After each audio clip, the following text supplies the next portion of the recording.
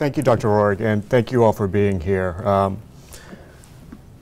Just to sort of, because since you mentioned the podcast, and I'm actually going to be doing an interview. If you're interested in the North Korean human rights issue, I'm going to interview Judge Kirby, who did the UN Commission on Inquiry's report. Supposed to interview him later this month. Hopefully it'll be up maybe early March. So if you're interested in that, please give it a look. But to start off on our presentation, unification bonanza or continued division. This year marks the 70th anniversary of the division of the Korean Peninsula. Needless to say, there's been very little progress on unification. But this title comes from something that President Park Geun-hye said recently, or last year. At the moment, I'm aware that there are some people who think unification is unnecessary, especially in light of the costs and financial burdens. However, I believe that unification is a bonanza. It will allow the Korean economy to take a fresh leap forward and inject great vitality and energy. Now, the question you might ask yourself is, this year was the end of last year was the 25th anniversary of the fall of the Berlin Wall. It's been almost 25 years since Germany was reunified. We've seen in the interim the unification of Yemen, which was another divided state. So the only remaining divisions are China and Korea. So why, other than the approach of the 7th anniversary, might Park Geun-hye take and bring up the issue of unification, and why would she call it a bonanza specifically? It seems sort of like a strange type of term. Sometimes this is translated as jackpot, which makes you think maybe this is sort of almost a gamble. So part of the reason why is basically over time, people have become less and less interested in unification.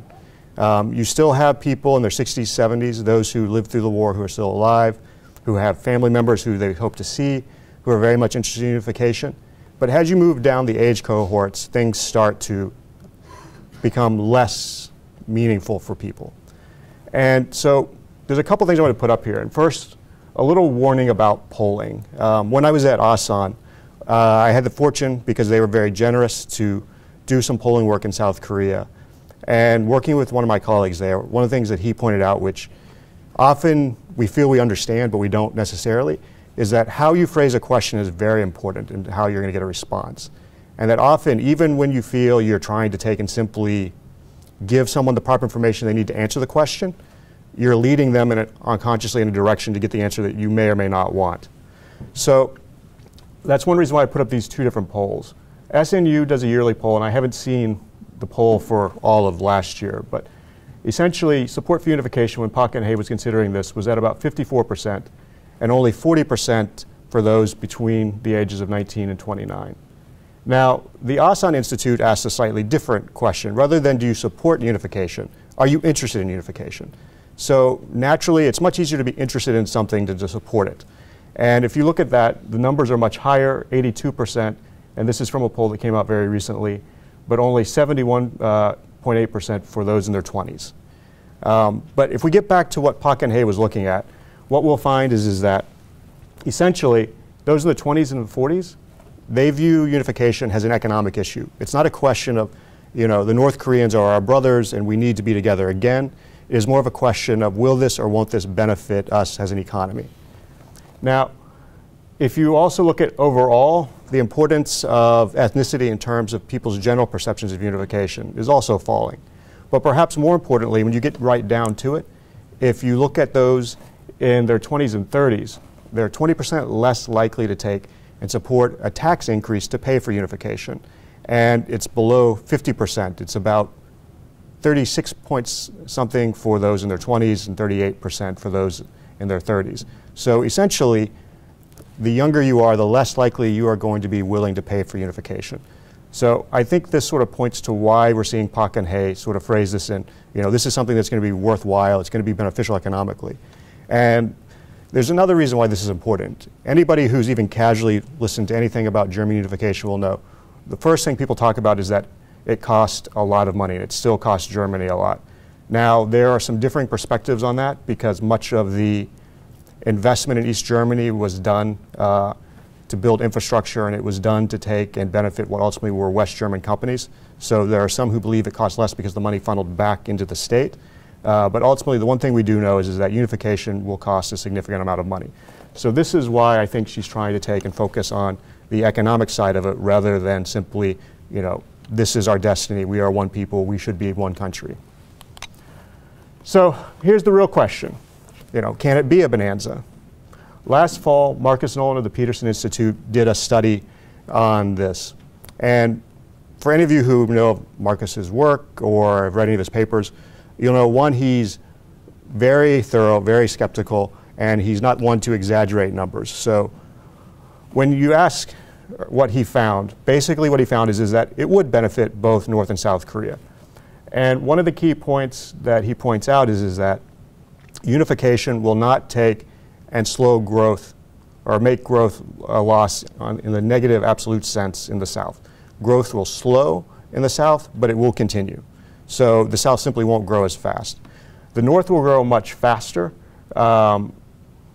and you'll see a quick drop in overall poverty in a united Korea. But one of the other things I thought was interesting is he was asked when he did this paper to address the issue of, will there be a peace dividend? And in essence, what he found is that if you look at it in 2013 dollars, there'll be about a $600 million peace dividend for South Korea. For the United States, it's questionable whether there would be one.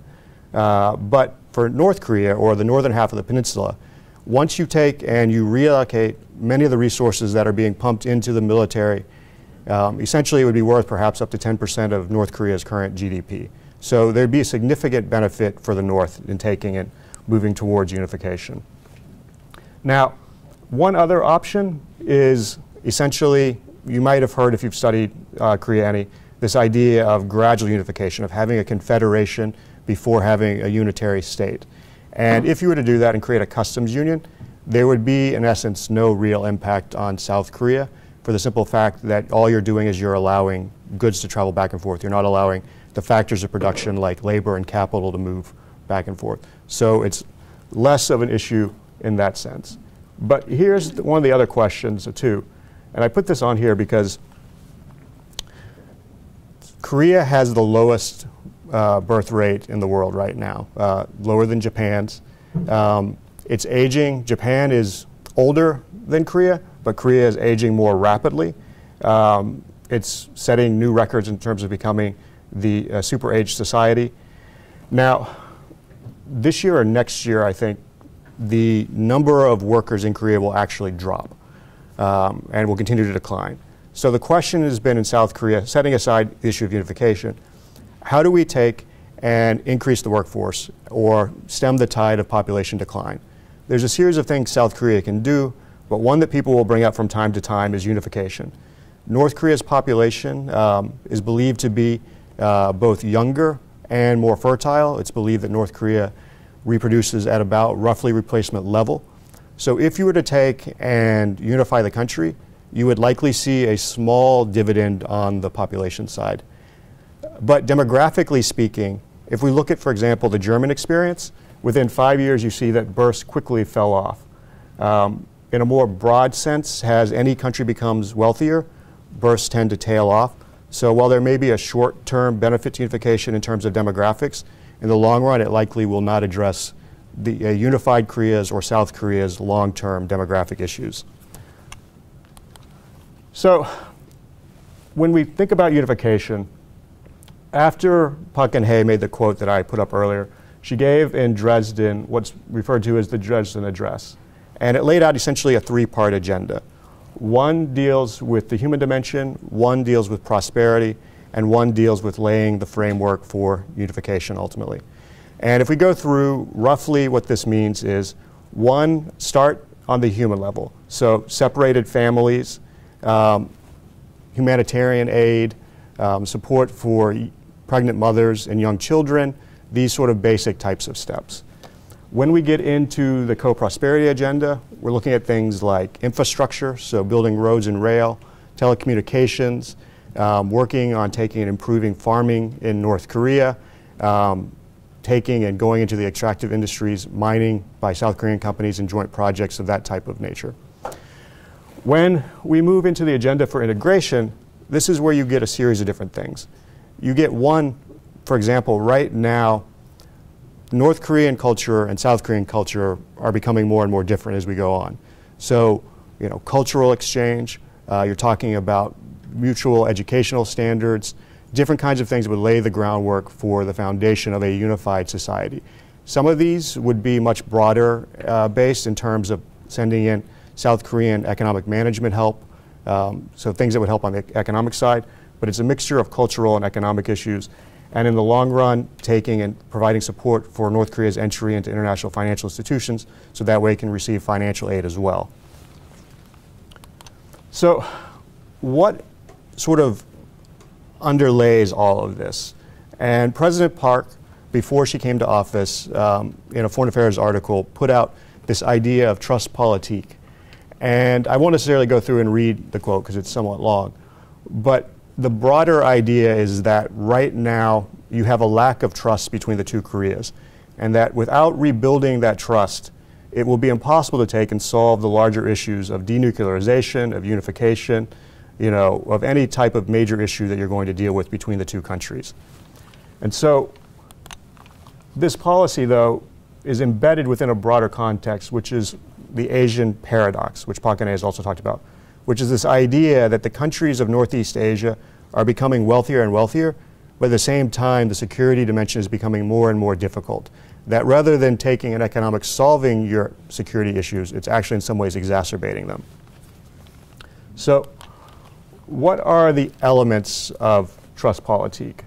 Well, one, unshakable commitment to safeguarding sovereignty and national security. So no compromise on security issues with North Korea. Two, resolving the nuclear issue through deterrence and parallel pursuits of negotiations. And then three, the normalization of North-South relations through a trust policy. So essentially what we're talking about is moving from smaller to bigger unification. Now, where does Park Geun-hye want to start? As I mentioned early on, you have divided families in Korea still. Many of them each year are dying off. The Park Geun-hye administration has been fairly consistent over the last 2 years of pushing for family reunions. We had one last year, but there has not been one since. But the idea is that you would start with family unification or family reunions. You would move to things such as cultural exchange. You would then take and marry that with humanitarian aid. And then as trust built and progressed, you'd move on to larger economic projects, so perhaps the expansion of Kaesong. You would move to things like the creation of another industrial zone, the reopening of Mount Kumgang.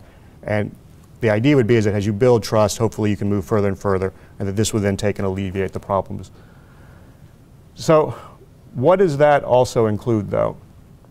Trust politique is not necessarily simply a north-south policy. It's also a policy that has aspects that are embedded within South Korea's regional policy and its broader global policy. And so if we look at South Korea, right now, Seoul is trying to do what sometimes referred to as the Seoul Process or the Northeast Asia Peace and Cooperation Initiative. And the idea is to take and use the same methods within Northeast Asia to build trust amongst the different parties. So China, Japan, South Korea, and Mongolia, and the United States. So the idea is, once again, start on manageable things like energy cooperation, places where you have mutual interest, to try and build up trust and cooperation between the countries in the region. And over time, slowly move that into a broader policy to take and create regional stability. Now, more broadly, then it moves into what is called the Eurasian Initiative, which deals with things such as completing the rail lines through North Korea, connecting Europe to Asia all the way through Korea, and then building economically forward through that. So as you go through, essentially what trust politique is it is a series of policies aimed both bilaterally, regionally, and more broadly globally, designed to take and start from a very simple level, an area to where both sides can pull back if need be, and then move forward and to take and build on that with broader projects that would integrate both North Korea and South Korea, the region, and then more broadly integrate the region into the broader global economy. So if South Korea has a policy of trust politique and is trying to reach out. The question we next have to ask is, what is North Korea's interest? If we consider any type of engagement policy, it's fine for me to say I would like to take and talk to you and build a relationship. But if you are unwilling, then my efforts will only go so far. So what are North Korea's interests in improved relations?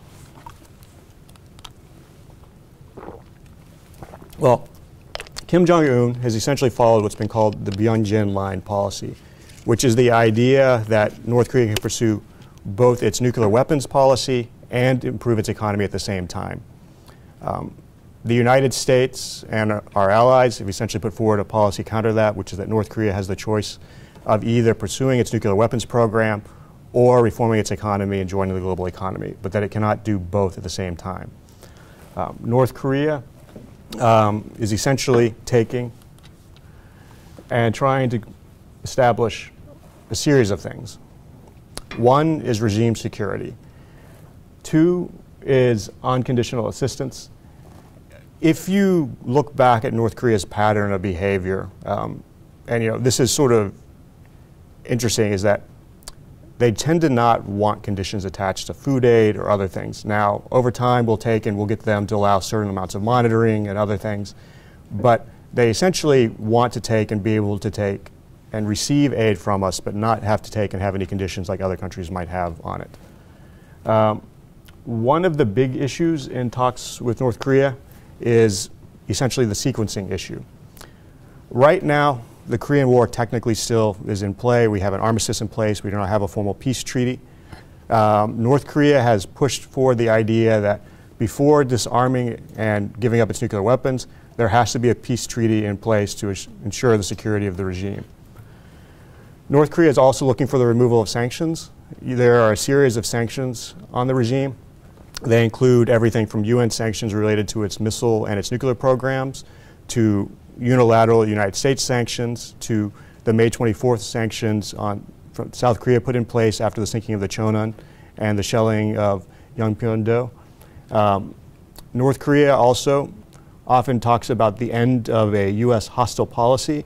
If you've seen the news of the last few days and North Korea's announcement that it will no longer talk to the United States, you can kind of see some of this playing out, this idea that the U.S. is taking and permanently trying to take and eliminate the regime, and that is our only real goal or end, and that there is no real possibility for engagement. Some of the things at the end of a hostile U.S. policy might include would be the removal of U.S. troops from the peninsula, the removal of the U.S. nuclear umbrella, and the end of military exercises. The one we hear most often about is the end of the exercises. This has come up recently in both the North Korean proposal to South Korea for talks and the North Korean proposal to the United States for talks through the process, but also of taking and putting a pause on its nuclear program. Now, as a colleague of mine, Steph Haggard, pointed out recently, this is somewhat contradictory in that North Korea wants the U.S. and South Korea to end exercises both to take and put a pause on its nuclear program and for the right to talks. So not really one or the other, but in order to attain both, you have to do this one thing. So another question we have to ask is, Kim Jong-un has been in power for a little over 3 years now. Has anything in North Korea really changed? In some ways, it has. Under the Byung-jin line, there have been efforts to take and build up the North Korean economy. Depending on what source you look at, there are now anywhere between 16 and 20-something special economic zones. Most of these are very small. Having talked to a colleague of mine who works in North Korea and tries to provide them assistance on how to take and get these things up and running, he says there's probably only 2 or 3 that are really viable in the long run, maybe, in terms of the way they're being run. But one of the interesting things that has come out of this is that you are finally starting to see some delegation of power and control from the top to local actors. So the cities and the regions are able to take and influence some of these zones. So we are seeing some types of economic reform. There have been efforts to take and reform the agricultural sector. Farmers are now allowed to keep about 1/3 of their crops, and there's talk that they may be able to keep more so it's taking to help and boost yields, even though North Korea has less fertilizer than it did in the past. Shows sort of the benefits of a market-based incentive system. So there have been some changes, but we've also seen the nuclear test in 2013. North Korea finally put a satellite in orbit, even if it didn't stay long, so they're developing and pushing forward their ICBM program. So on the military side, one might say things haven't changed. In 2013, one of the things that came up at the time was everyone also said that, you know, North Korea is more unstable. It's more belligerent in its discussions. And it got me and two of my colleagues, Andrew Kwan and Peter Taves, thinking. And so we went and we pulled through essentially we stuck to just KCNA's website. And we wanted to see, for example, for war and peace, you know, how have things changed? And you can see, looking at, you know, 2012, you know, there's one point in March, which is when a lot of the provocations began, that, you know, there's this huge spike up to almost 450 mentions. You know, at the same time, you know, peace is much lower. So you're seeing this increase in hostile language in terms of both using terms like war and using peace, at least relatively speaking, less often. Now, if you look at the ratios of change, once again, you can see, you know, there's this huge spike when you start comparing, for example, 2012 to 1998. And if you go to 2009, you know, you have a similar push.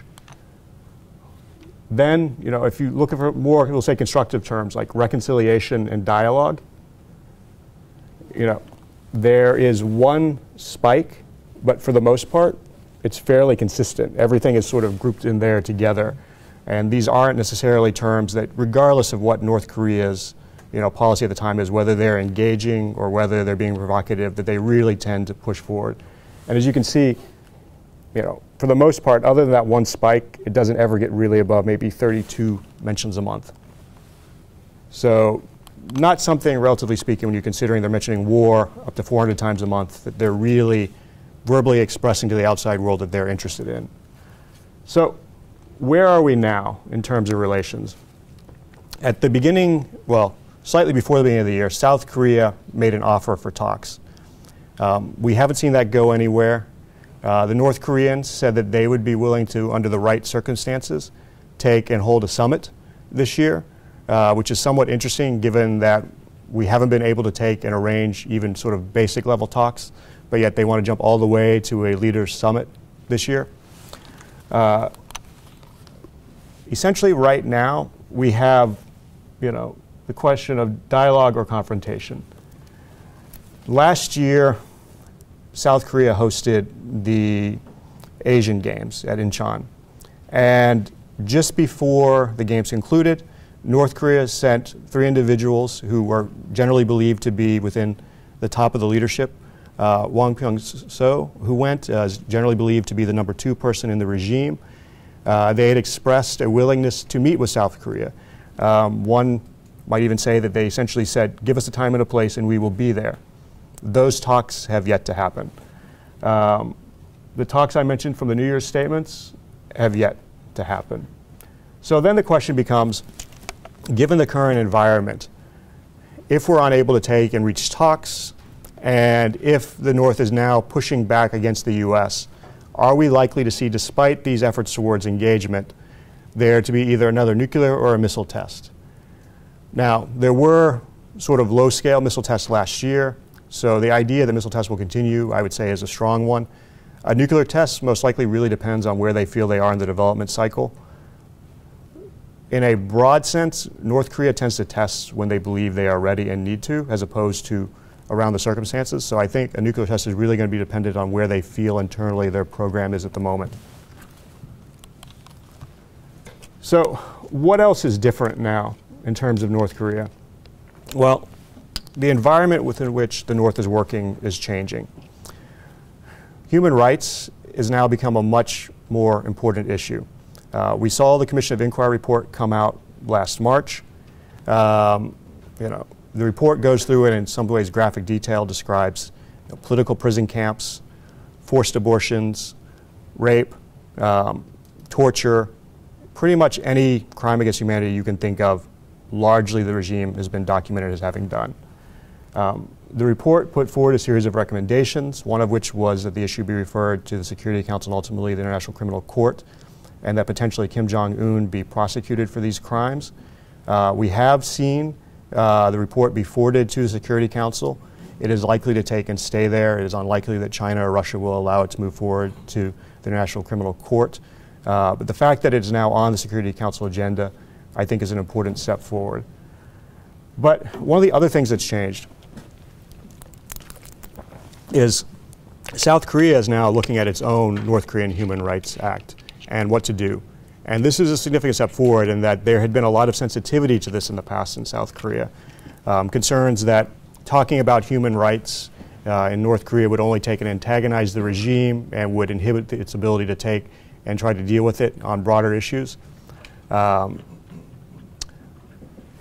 policy of the Park Geun-hye government has largely been to deal with human rights issues through international fora. I don't think we'll see that necessarily change, but the fact that there's more of a discussion and it's more on the surface in South Korea that these are real issues that need to be addressed, I think is important. But what else has changed? We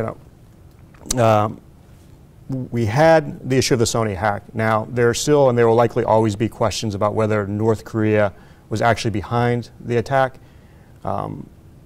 If you listen to any cybersecurity experts, they will tell you there are a lot of things that the U.S. government has not put forward in its case that would indicate that it could have been any other group. If you listen to administration statements and the way they phrase things, my perspective is that they're leaving open the possibility that even if North Korea itself did not actually do the hack, that it took and encouraged someone else to do it. So that there is a tie and that ultimately it does go back to Pyongyang.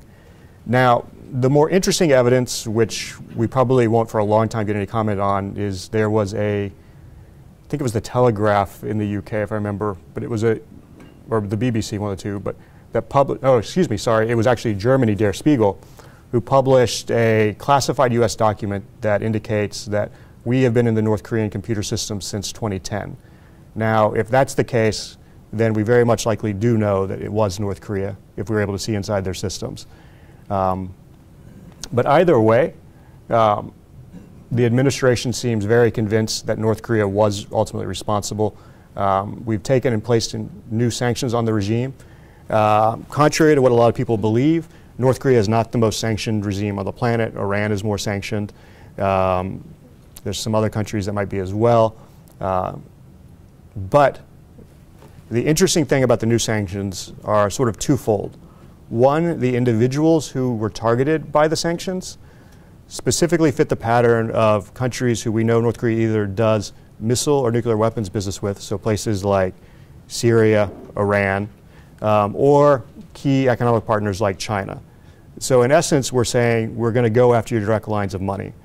But two, Treasury now has a more explicit authorization to go after third parties who are engaging in transactions with North Korea.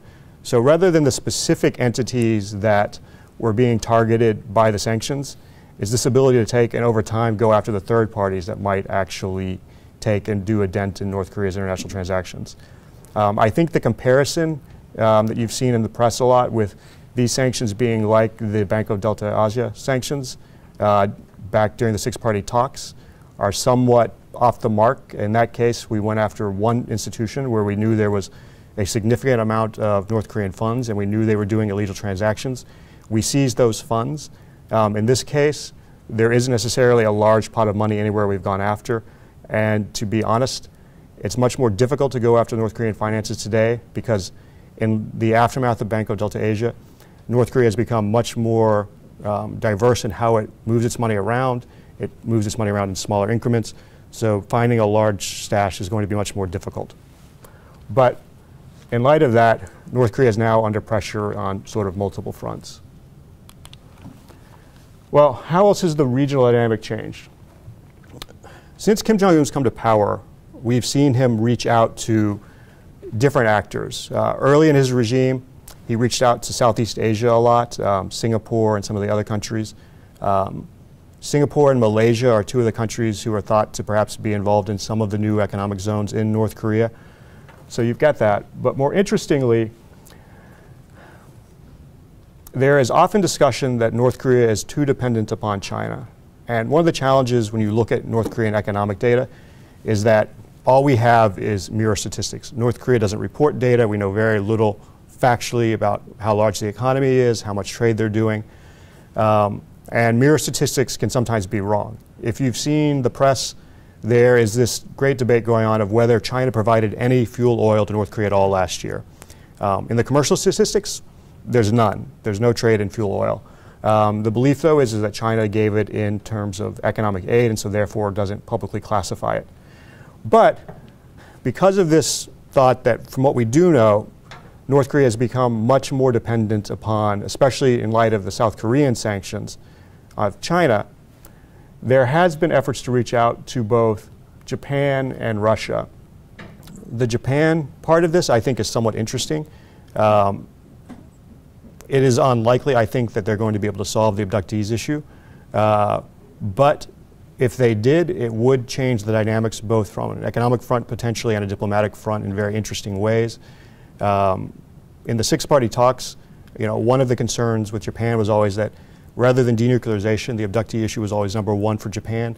If you can take that off the table, it might help on the denuclearization side, but it would definitely take and potentially give North Korea another economic outlet because Japan would remove some of its sanctions. And they already have removed a few, but it's not necessarily things that impact North Korea very much. Russia, I wrote a piece to where basically I called them the new odd couple of Northeast Asia. So the two guys who are under international sanction and increasingly more isolated are now basically grouping together. But the Russians and the North Koreans have talked about not only military exercises and economic projects, but Kim Jong-un may make his first international visit for the VE Day celebrations in Russia. It's unclear if it will actually be him because the Russians have only said the North Korean leader, and that could mean the nominal head of state rather than Kim Jong-un. So we'll probably have to wait and see. But I think it's likely that he does attend. Also interesting is we've seen relations between North Korea and China cool. They have been trying to move to what they call state-to-state rather than party-to-party relations and to normalize the relationship. I think it is somewhat telling that Xi Jinping has met with Park Geun-hye 5 times now, and that he's explicitly visited Seoul before meeting with Kim Jong-un. I wouldn't go so far as to say necessarily that China's policies are changing, but they are clearly expressing their displeasure to North Korea and its current behavior. And we've talked already about the offer to engage the United States in dialogue and sort of where that stands.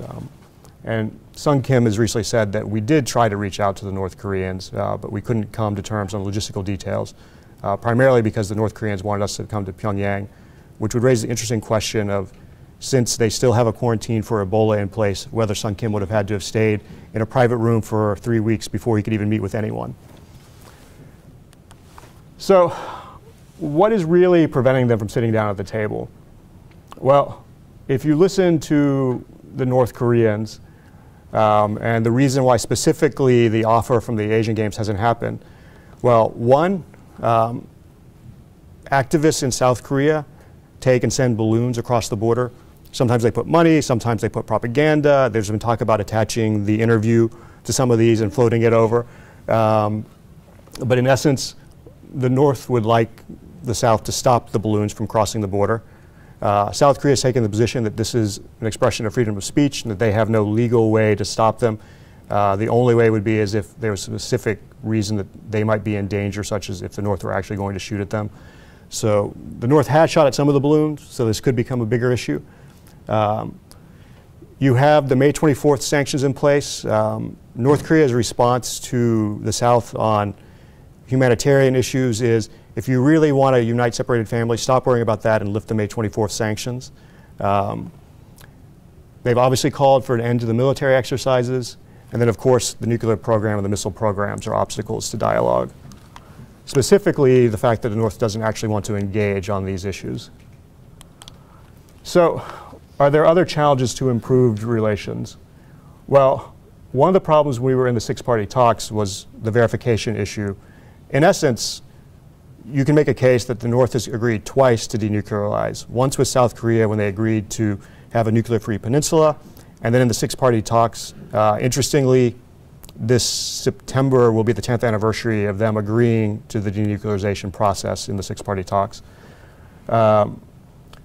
North Korean security concerns, they want assurances that what happened in Libya, Iraq, and other countries won't happen to them. The northern limit line, at the end of the Korean War, we essentially took and placed a series of islands on the South Korean side and drew a line in the West Sea and said that everything south of it was South Korean and the north of it was the North. The North has never formally acknowledged that territorial line, and it often becomes a sticking point, and this is where you sometimes see the exchange of fire between the two. The inability to manage low-level cooperation. If we look at some of the projects that have gone on, be they things like the family reunions, be they simple economic exchanges, everything constantly runs into a problem, either for political reasons or other reasons. There's just an inability to really sort of get something going and keep it going and to not interrupt it. So, they have difficulty managing low-level cooperation. Another challenge is, and this came up in a project I was working on about a year ago, is that to a large extent, many of the countries in the region are comfortable with the status quo. We've talked about the concerns of the costs and the difficulties of unification. So the South isn't necessarily keen for changes. If you look at this from the North's perspective, there's a lot of difficult decisions. What would actually happen to the regime, for example, that would come. So really, engaging more, moving towards unification, changing the status quo. It's not something necessarily that the two Koreas maybe find appealing. There might be questions in terms of China, what it would think of unification or greater cooperation, Japan, the United States. Everyone is sort of, as much as we'd like the nuclear issue to disappear, to a large extent the status quo is somewhat comfortable. And then the question of, can both sides live by prior agreements? And I guess I'll give just two sort of quick examples here. One, the North has taken and moved off its commitments to denuclearization a number of times.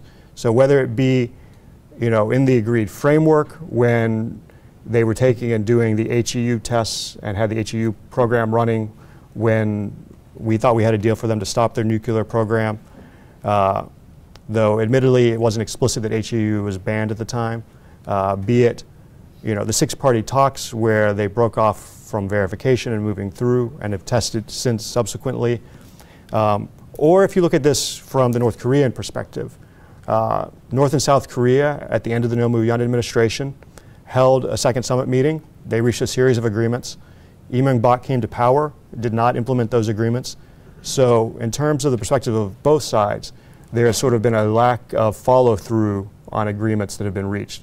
So, even if we get a deal, both sides might have reasons to think that the other might not live up to it. So, since we've been talking about unification and cooperation, and since, as Terry pointed out, I do a lot of economic stuff, I thought it might be interesting to take and look at a test case and sort of see where the relationship stands and what the prospects might be. And I want to take and look primarily at the Kaesong Industrial Complex. Now, the reason being for that is that the May 24 sanctions have cut off all economic cooperation except for through Kaesong. And it actually prohibits new investments in Kaesong by South Korean companies. So essentially everything is frozen at Kaesong. So Processing Commission, which is how North and South Korea first started economically cooperating, has essentially disappeared. And Park Geun-hye's administration has done some economic aid over the last year or so, but it's still fairly small. So we're largely talking about Kaesong. Prior to the suspension of the complex in 2013, you had 123 firms, about 53,000 workers, and about 1.9 billion in trade. Now, after the shutdown, the question was, can we internationalize this complex? And Park Geun-hye basically hit it on the head, which is that if you're going to take and break regulations and promises and suspend Kaesong, no country in the world will invest. Basic business. If I can't trust that you're not going to take and seize my assets or lock me up or shut the border down or just do arbitrary things, it's not a very good business decision. So after the complex was reopened, the question of internationalization came up. Now, before it had been shut down, there had actually been one joint venture, a Japanese-South Korean venture called Taesong Hata. I've been to the plant. Eventually, the Japanese side of the venture sold out, and it became just a Korean venture. The Japanese auto company Prettl and some Chinese firms had looked in the past at going into Kaesong. And interestingly, Kimberly-Clark, which is a US company, had considered at one point actually investing in Kaesong. Now, since the shutdown, we've seen the following. Former Italian Prime Minister Enrico Letta had suggested that it would be a good idea for European companies to invest. I just want to be clear, this wasn't the reason he ended up losing his job, but not something necessarily which you're probably going to find much support of in Europe. And having talked to some Europeans, the human rights issue is actually a bigger impediment to investment there than the nuclear issue would be for them. You have Me and Friends, which is a German apparel company that already has a partnership with one of the firms in Kaesong, who had thought about investing through the South Korean firm, so indirectly. Some Korean-American apparel wholesalers had thought about investing. They foolishly said that they thought they could get around US sanctions, which I found somewhat interesting, especially if you're saying it publicly. Probably not a good idea. Perennially, there's talk of Chinese firms. Korea has largely concluded a new free trade agreement with China. Kaesong is included in that agreement. The expectation is that with that inclusion, Chinese firms might find the complex more appealing. And lastly, there was a G20 delegation which did a tour, but nothing pretty much has come from that. The one commitment we have is Gross Beckert, which is a German company. They make industrial-sized needles. They are going to set up a sales office in Kaesong. I think that's somewhat interesting because it gets around a lot of the sanction issues, because they wouldn't actually be doing business with North Koreans, though they would be hiring 2 North Koreans for their shop. They would be selling to the South Korean firms in Kaesong. So it's, once again, somewhat indirect. Now, basic problems. Well, we've talked about political risk. In terms of profitability, some companies are slowly becoming profitable, but largely, even though South Korea gives significant subsidies, it's been fairly unprofitable for most of the companies. Labor and wages. North Korea has contractually agreed with South Korea to a certain wage scale. North Korea consistently, and even last year, tries to unilaterally change the wages. Companies are not allowed to compete with each other in terms of wages. So if I have a garment factory and you have a garment factory, and you want to get my workers because they're better than yours and you're willing to pay them more, you can't do that. You have to work through the North Korean government to take and have your workers assigned to your company, so there's not a free labor market. You can decline certain workers, but once again, you don't really have a choice of your workforce. Logistics and communications. When they reopened Kaesong, one of the big things they talked about when they set up a new committee to run the complex was, we're going to take and deal with the transportation issues you have. We're going to take and set up cell phone access and internet access, which don't exist in Kaesong. And which I'd point out, if you go back to the original documents agreeing to open the complex, it says that all those things should actually be allowed in Kaesong. We've yet to see that still. So the North is continuing to drag their feet on the setting up of internet and cell phone coverage, things which any modern business today needs. You have reputational and perception risks. This is my guess of why the Japanese venture in Taesong Hata got out. It happened about the same time. There were stories in the US that they had a North Korean factory. This is sort of like, if you remember the Nike issue with third world labor standards and everything, it doesn't matter necessarily how good the conditions are in Kaesong. The fact that it's in North Korea will create a certain perception publicly and could hurt your business later on. It's also why I think if you look at the companies that are in Kaesong, you don't see Hyundai, Samsung, LG. These are all small South Korean firms. Just real quick, another problem, no MFN, which means any country who you would ship a good to from Kaesong is going to have the highest tariff level that could be applied rather than a low one. So even though you have low labor costs, it becomes less economically beneficial because it costs you more in terms of tariffs. You have the sanction issue, third-party trade issue. And while Kaesong is in a series of South Korean FTAs, as you can see, and these numbers don't come out very often, there's been very little trade to third parties, and at the same time, none of that has been done under any of the FTAs. And the primary reason being that when a lot of the conditions were put in the FTAs, they don't actually cover goods that are produced in Kaesong. So why would you want to do this? Well, you have, from a South Korean perspective, the spillover effect. The idea being, if you can take and eventually connect back into the North Korean economy, so start getting suppliers from North Korea, if you can take and start trading from Kaesong, the Chinese have a few zones along their border as well, cross-trading, you can start integrating the North Korean economy and start moving it towards economic reforms. The challenge is, good from the South Korean, US, Chinese perspective, bad from the North Korean perspective. Anytime you start involving people in economic transactions, you start creating alternative power centers as somebody becomes wealthy, and wealth tends to bring power with it. Now, the downside of doing business again is the more you integrate into North Korea, the more likely you're going to take and start doing business with a sanctioned entity.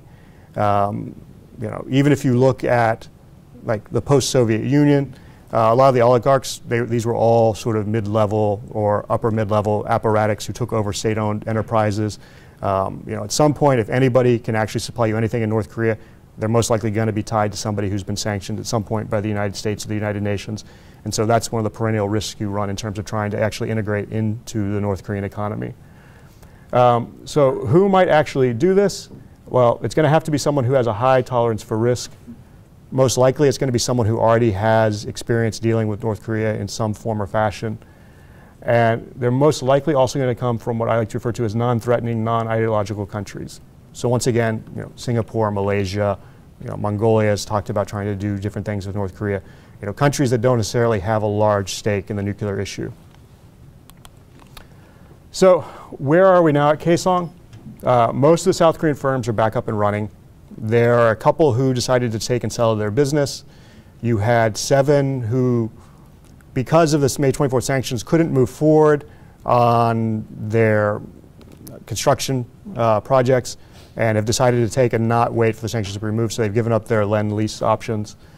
One of the other challenges is South Korea does provide political risk insurance for firms in Kaesong, but the way the risk insurance was set up is that once the complex opens back up, they were all required to take and then pay back those loans.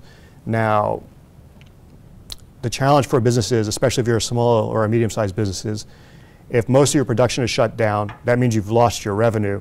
And if you have the insurance to take and cover your revenue so that we don't go out of business in the interim, where are you going to immediately find the revenue then to pay the state back? They ended up giving them a 6-month delay to try and work through this problem.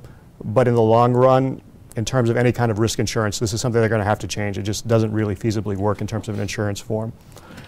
The numbers on North Korean workers, you get this, a lot of different perspectives. It's probably back close to the number that was working there beforehand, but maybe my guess is it's slightly below, but roughly the same number of workers. More interestingly, last year, you had $2.3 billion in trade, so that means that you had an increase. Now, a lot of the papers are touting this as more than a 50% increase from 2013. I don't think that counts. I mean, the complex was shut down half the year. The more interesting thing is if you compare it to the baseline of before the complex was shut down, it means it's up about 17%. The other challenge, though, I was looking through and I had a chance to finish some of the inflation numbers. In a lot of the goods that are produced in Kaesong, there's been in South Korea a relatively large level of inflation. So the increase may not actually be that much. Some of this may be inflationary as well. But it is interesting that despite the fact they've been struggling to get things back up and going, that trade is roughly at least back to where it was before it shut down. So what does this mean for a unification bonanza? I think if you look at Kaesong, Kaesong is largely sort of the microcosm for what unification might look like. there will be some benefits. You know, North Koreans will have better jobs than they have now. They will take and live better lives than they had been living. But it will be very challenging. And some of the challenges won't necessarily be economic. Now, obviously, a lot of the sanction issues would go away. But if you look at sort of the difficulties of getting, you know, customs clearance done, getting internet, cell phone, these are some of the things that, one, in the short term will be a challenge because there isn't the infrastructure in the North to take and build up business quickly. But two, it sort of raises questions of, you know, on a cultural, political level, how difficult will it be to take and actually integrate, you know, people in? Now, you won't necessarily have a regime in place anymore that will be trying to stop change, but you'll have a populace that won't necessarily understand how a free market economy works, how a democracy works.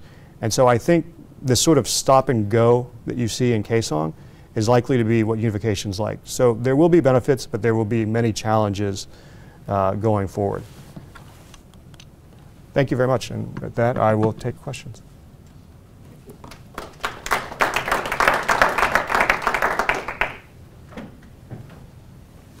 Yeah.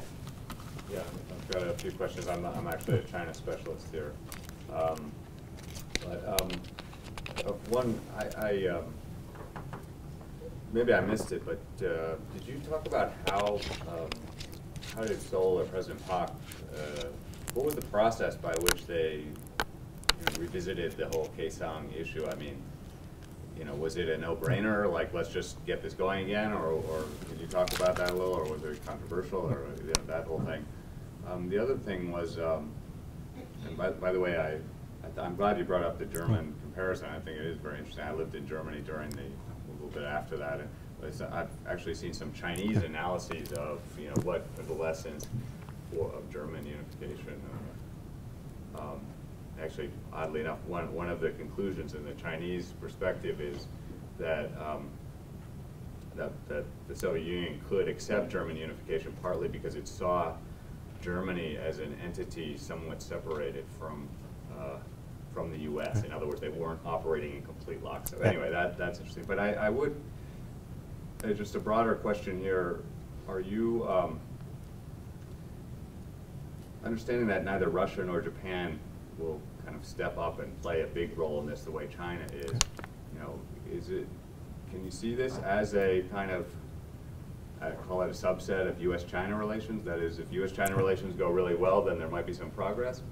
Or alternatively, do you think that that is a kind of not a constructive way of looking at it? Well, first on Kaesong, just for time reasons, I kind of skipped over some of the process of getting the complex back up and starting. Essentially, what had happened was the process had become drawn out, and nobody could quite get a formula up to take and run it. And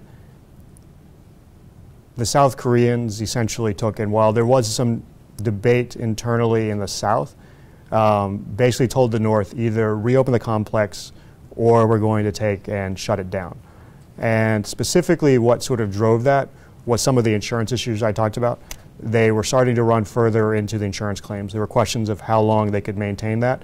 And so the Park administration made the decision that if we're going to have to pay out the claims, we might as well go ahead and just, you know, end everything, pay everyone and move on, or get it reopened. And literally within about 24 or 48 hours after saying that, you know, we will take and pay out the closure claims if the complex isn't reopened, the North, you know, came to the table and they... When was that? It was about late July, early August. The complex opened back up in September, so it took about a month to get it all worked out. 2014. Yeah. So, or 2013, sorry. 2013. Yeah. So in essence, you know, it was ultimately the North becoming convinced that the South Koreans really were willing to end the whole thing. And incredible threat. Yeah. And I think it was. I think she would have done it.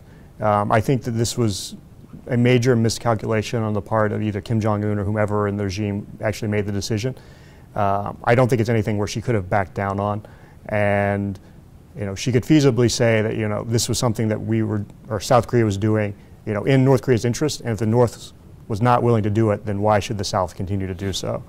So I think they picked the wrong thing to really push her on.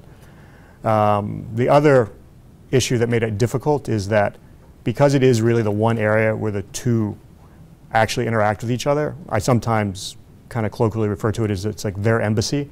There were a lot of concerns of, well, what would happen on the South Korean side, if we no longer have Kaesong, because we won't really have a connection to the North anymore because, we don't hold regular meetings, we don't have, liaison offices, all the food aid and everything had all been stopped. So that really was sort of the last form of inter-Korean cooperation. But that's sort of how that all happened. In terms of,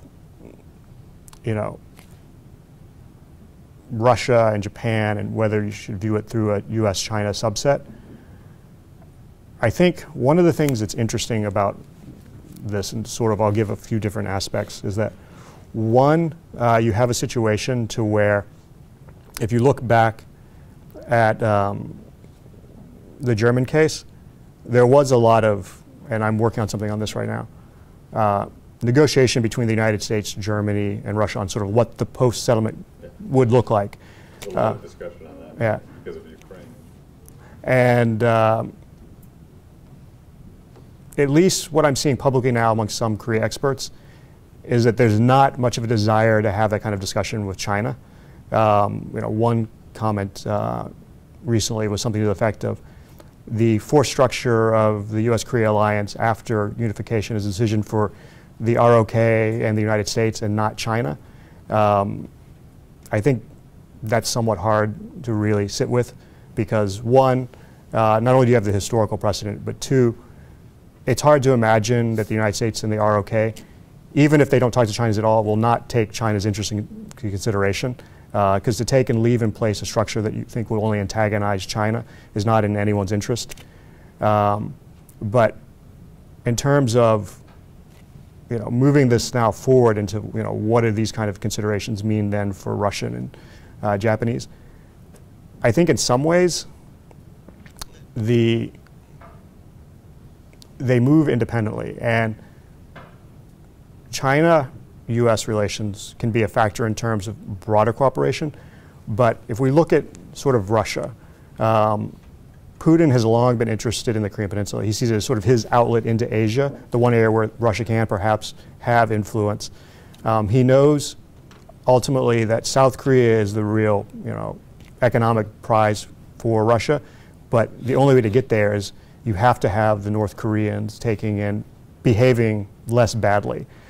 So I think you're seeing a combination of things with Russia right now. One is sort of, it's their way of kind of showing the U.S., well, we can still do things with other countries and you can't stop us. Two, it is this sort of long-term strategy of trying to build up the Russian Far East, integrate it into Asia, and have an outlet for both the oil and the other resources.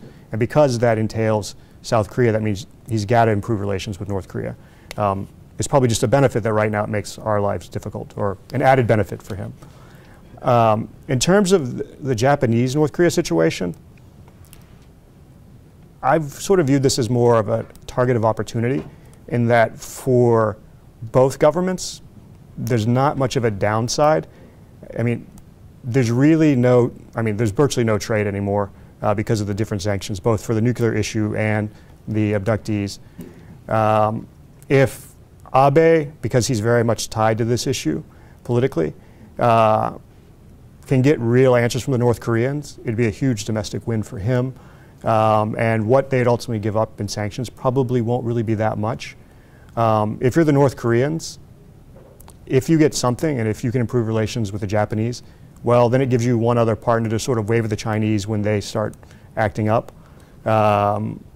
So I see this as sort of a win-win with no real downside for either. Now, can the North Koreans come through and actually give the Japanese credible information on the abductees?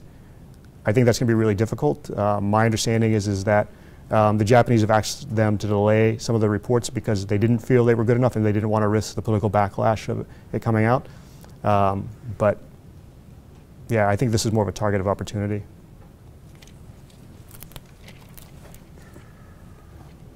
So Yes? I question about the regional dynamics surrounding North Korea. So, as you mentioned in this presentation, unification is maybe not bonanza, and South Korea doesn't want to get into the unification. Do you think regional dynamics surrounding North Korea is going to keep status quo rather than promote unification? Do you think which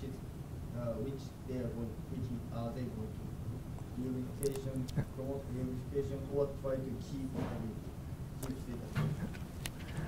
I think when you look at the broader regional dynamic, it makes unification more difficult. I mean, we've seen the tensions between China and Japan over the last year and a half or so over the Senkakus. China is exerting itself more. While if anyone has seen any of the excerpts from President Lee Myung-bak's most recent memoir, or his memoir, not most recent, it discusses this idea that even the Chinese perhaps have said that they don't think North Korea will survive as a regime. But that being said, the question is it in China's strategic interest to see unification? Most likely, in the near term at least, not. China would probably want to have certain assurances in place beforehand. And given the current dynamics both with Japan, and I think the one thing we need to realize is that if you look at sort of the post-Cold War scenario in Germany, a lot of the lingering issues from the Second World War were finally resolved. So Germany's permanent border with Poland, you had the issues of troop deployments and troop sizes within Germany taken care of. I think it's difficult right now to see a lot of the lingering issues from the Second World War, be it either the territorial ones or even some of the more historical legacies which the different countries are more intensely debating right now, being resolved in the near future. And so the question then becomes, if you can't sort of take and reach that kind of a settlement, is there an incentive for anyone to take and encourage unification to be pushed forward? You can see U.S. reasons for supporting unification, but I think once you start getting into the question of, is it in Japan's strategic interest to see a unified Korea? Is it in China's? Is it in Russia's? It starts to become more questionable, and until that changes, I think, it's more difficult. Ultimately, this will be a north-south driven process, but, as I was mentioning earlier, when you look at this, I think from the perspective of the North Korean regime, the question becomes, what is their interest in unification? My guess is that there's probably not much in the sense that, one, how would they secure their status in a new unified country? What types of transitional justice issues would they face? And even if there were an agreement to take and sort of do a truth commission type thing like in South Africa and sort of just move beyond the whole issue, you're still going to see a lot of people who will move from being, either, the leader of North Korea in Kim Jong-un's case, or, a high-ranking general, someone of wealth and privilege, into a much less certain political and economic status. And people generally don't like to give up power. So I think,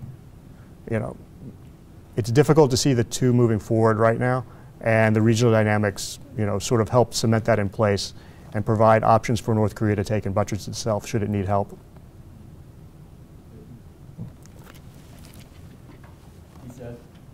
Is it possible to foresee like a military coup or like a people uprising because the whole system is kind of like it's a mess right now or in the future? Yeah. Well, I want to avoid the mistake of many of predicting collapse at any certain point of time. I tend to think that if and when it happens, it'll be one of those things where we'll wake up one day and, we'll see on the news, that Kim Jong-un has fled the country or something, and then there'll be questions of why we didn't see it coming, and the reality is you don't see these kinds of things coming. But could there be a coup, or could there be some other type of transition to take place? I think this is the question. If you look at the Arab Spring as an example, one of the things that was interesting to me that came out of that was there was a question when Mubarak lost control of why did this happen? Because all the Middle East experts thought this is not possible. You know, there is no way you can remove Mubarak. And the one conclusion one of the scholars came to in a foreign affairs article that he wrote at the time was that all the analysts had made the mistake of assuming that the interests of Mubarak and the interests of the regime were the same. And in reality, they were not, and they were separable. So I think if at some point, you know, people in the military or others, you know, believe that, you know, Kim Jong-un is behaving erratic, that he is not looking after their best interests, is it possible that, you know, they could seek to remove him? I would say yes. Is it likely? It's probably very difficult the way the security structure is set up in the regime in terms of, you know, the way people are tapped in communications and things are monitored. It's hard to imagine, you know, someone planning a coup. You also run into the issue of, you know, Kim Jong-un has been fairly thorough in taking and removing people from power and fairly quickly. Only 2 of the people on his father's pallbearers, if I remember correctly, are still within power in the regime. You know, we know what happened to Jong Tech, though I think that might, in the long run, be a mistake in terms of, you know, the idea, I'm sure, was to demonstrate that you can't cross Kim Jong-un, but it could also lead eventually people to reach the conclusion that if you don't move before he does, that, you know, this is what will happen. So that could play out either way. But I think the coup is possible but difficult. In terms of a popular rebellion, if we look at the way North Korea takes and separates people, you know, you have to have a pass to leave your own town. It's very difficult to travel. You have a situation to where there is often family punishment. So if you take and do an act against the state, it's not just yourself that's punished, it's your entire family. And so there's a large degree of control and separation and disincentive to a popular uprising. So I think a popular uprising is much more difficult than a coup would be. Once again, I would never say nothing is impossible, but I think that they're both unlikely. And I think one of the challenges that we face in sort of looking at North Korea is, and I mean, this is understandable, but we often sort of apply the constraints or the needs of, you know, the United States or China or some other country that they have domestically on North Korea. And what I mean by that is, you know, you'll often hear people say, well, North Korea has to reform economically because the economy has collapsed, and if they don't, you know, the state will fall apart. Well, the challenge is that, you know, we're viewing that from the perspective of, you know, President Obama has to create jobs or else, you know, he'll face political consequences. In China, you know, they don't have a democracy, but they understand that if they don't keep creating jobs, there will be domestic upheaval, and that they have to take and, you know, keep growing the economy. North Korea is different. They simply have an elite they have to take and keep satisfied.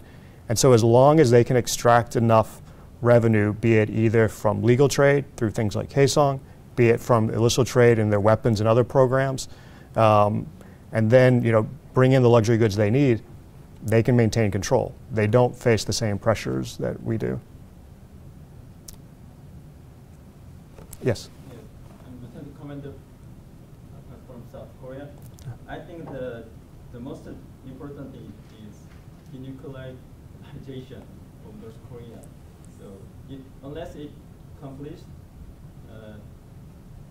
not only unification but also the improvement of the relation impossible. So I think we should more press against North Korea to give up a nuclear program rather than concession. So how do you think what is the more effective to give up the nuclear program? Pressure or dialogue and concession? How do you think that? It's the classic question. You know, I think they both have difficulties. You know, Kim Dae-jung took the perspective, you know, and he talked about Aesop's fable of, you know, if you take and engage, and the idea being that with the sun and the wind, you had this debate, and the wind blew on the man, and he pulled his coat tight. But if the sun gradually warmed him up, he would get warm, and he'd take his coat off. The challenge of this, though, is that in a fable, time is on your side. In a democracy, time is not. So if there may be a logic underpinning engagement, the challenge is in any democratic society or democratic polity, you need to see results in a relatively short period of time to support a policy.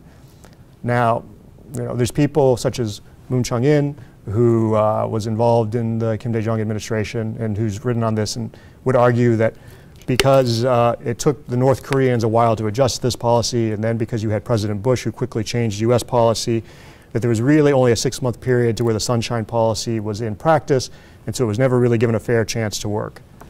There may be some truth to that, but it demonstrates the challenges of engagement, that if you don't see quantifiable, demonstrable results in a short period of time, then it's hard to continuously maintain engagement going forward. And we've seen this in South Korea as there's less support for simply unconditional engagement. Now, there's an alternative to this, which is the Nomu-yun idea, which is that basically you can't really engage the North, but you can, in essence, buy them off. And so as long as you take and maintain a supply of food aid and other aid to the North, that they'll cut back on their programs, they'll feel less threatened, and therefore you can take and maybe at some point reach denuclearization. But I think even the Nomu-yun administration probably didn't really think the North was going to denuclearize. The challenge with pressure is you have, we'll say, 1 1/10 safety valves, which is that you have China. How much is China going to take and ultimately close the border and shut off trade to really pressure the North?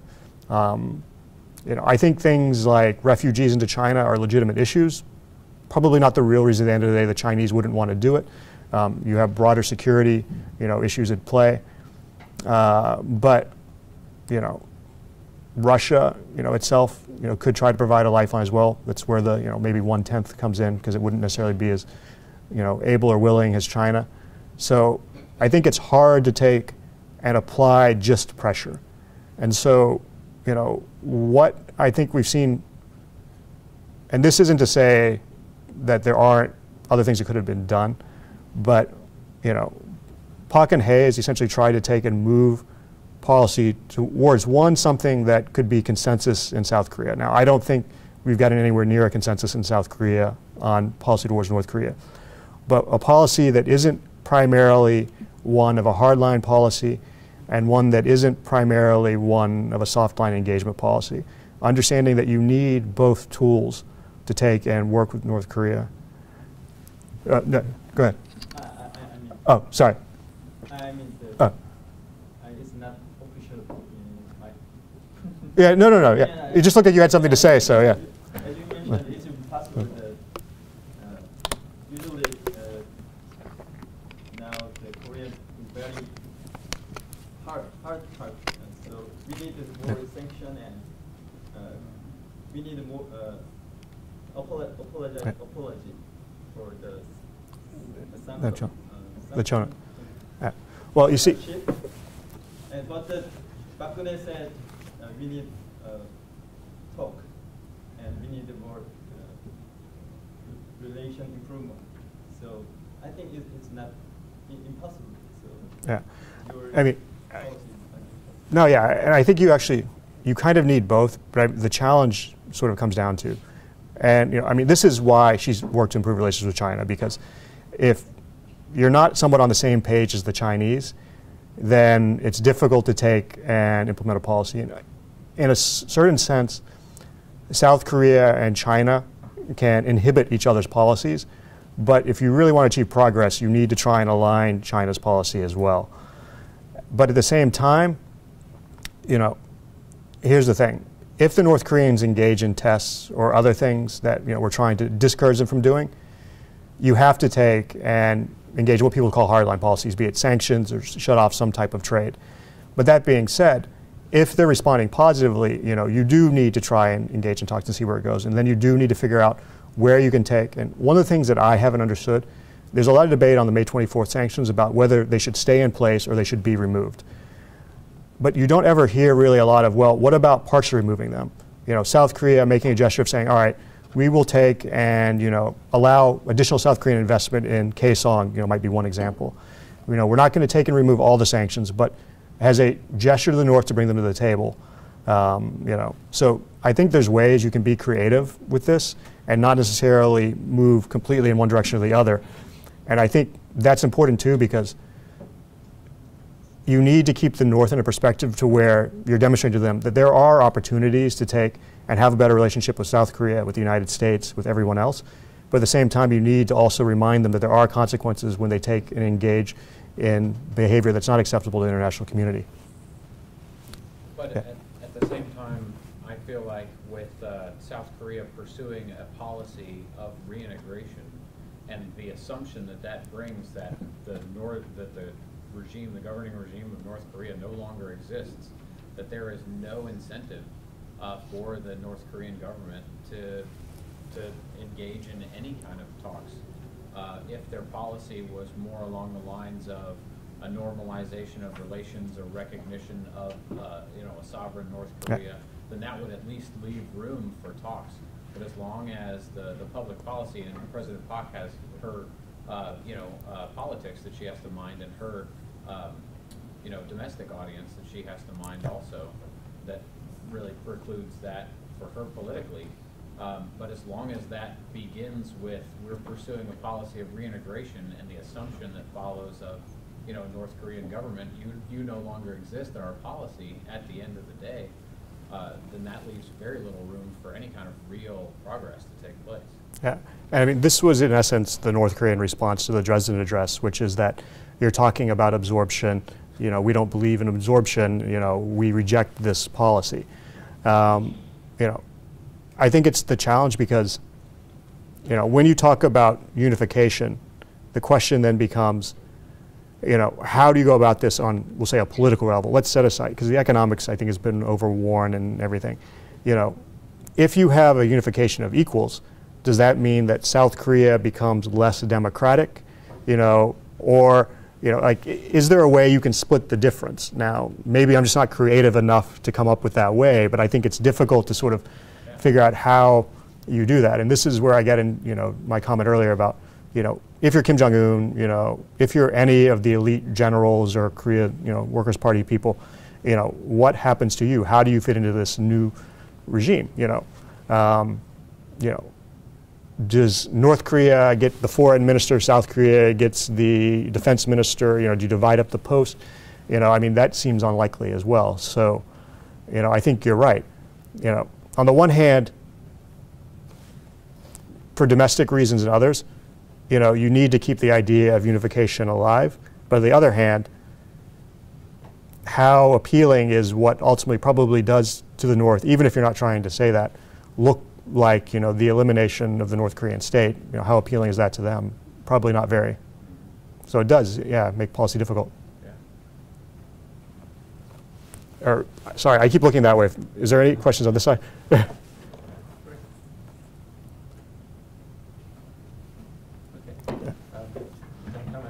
From South Korea.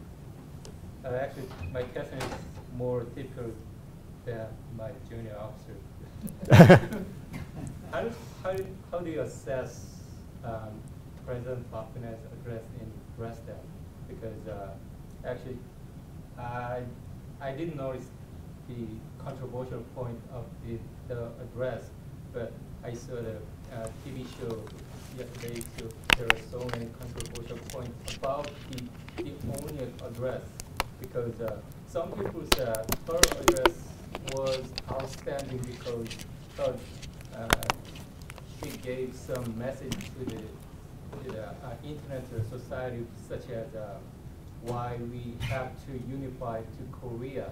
But some people argued that it was not good because there is no some kind of doctrine, or there's no impact. It was not impressive to international society. So How do you think about that? Right. So I guess just to make sure that I understand correctly, your question is, wasn't it an effective speech because sort of what is the next step, almost basically? I think when you look at the speech, there are parts of it that if you look at them in terms of sequencing, make sense. I am a big proponent of trying to get the family reunions started back up, basically for two reasons. One is that many of these people will not be around much longer, and if they're going to have a chance to meet their relatives, it's going to have to be in the next few years.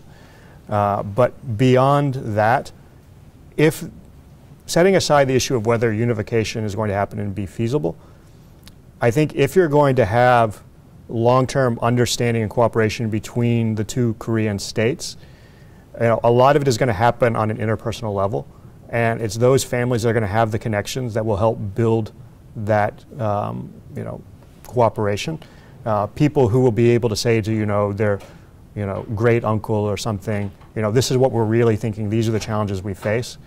Now, there's difficulty in that because of the control of information in North Korean society and the lack of desire to have them really interact with the South.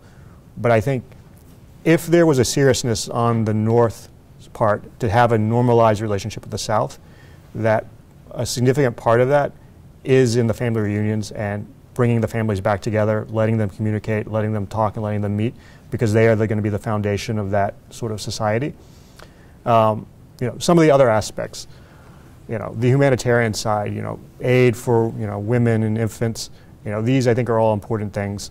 At some point you have to take and work on building the North Korean society back up, and part of that is, the population, making sure it's healthy, trying to make sure, a lot of the companies at Kaesong have talked about that, the workers are intelligent, that they, learn quickly and everything. And that may be true, but we're probably also seeing a lot of people who are somewhat tied into the elites as well. So, there are questions as to how good the North Korean education system overall is.